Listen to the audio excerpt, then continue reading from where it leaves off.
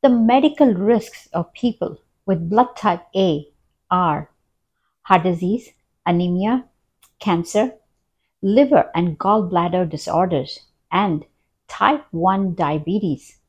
How does blood type A diet help to either blunt or reduce the risks is what we're going to dive into now.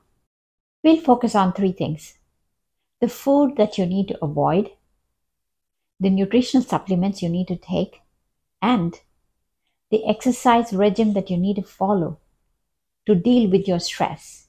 For best results, you should eliminate the avoid foods from your diet. The lectins in avoid foods are not compatible with your blood type antigen and therefore cause health problems. The avoid meat and poultry are beef, beef heart, beef liver, beef tongue, bone soup, buffalo bison,